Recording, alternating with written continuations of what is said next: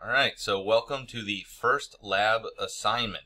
There's basically going to be one of these due every week, except for the weeks that I give you projects, which are more or less a culmination of the labs. Okay, so the first lab series is going to be this one, which if you look above, it says fixed width page, which is basically going to be a single page we're going to make. We're going to manually type it with HTML and some CSS later on.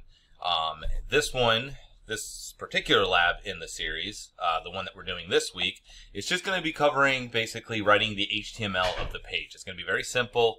We're not going to do anything super grandiose or anything like that. But the idea here is that this is a slideshow, and there's going to be a video, such as what you're seeing right here, that'll play on each frame, but you also, if you look underneath, you will see, not now, right now it just says introduction. If you look below, if there's code, it'll be written down there, or if there's images, they'll be placed underneath me.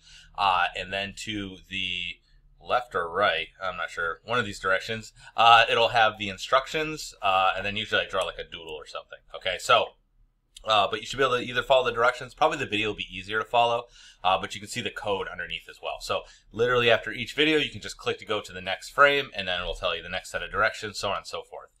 If you look all the way above me, you'll also see kind of over to the side the number of slides. So this one has 11.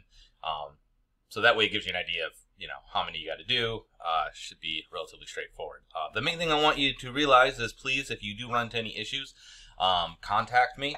I got my email below me, as well as my I have a Google Voice number. So if you want to text me, like, oh, I'm really razzle dazzle, just text me. I don't really care. I don't have a life, so feel free. Makes me feel like somebody cares. Okay, so anyway, just carry on, click the next button, and then we're gonna get to it.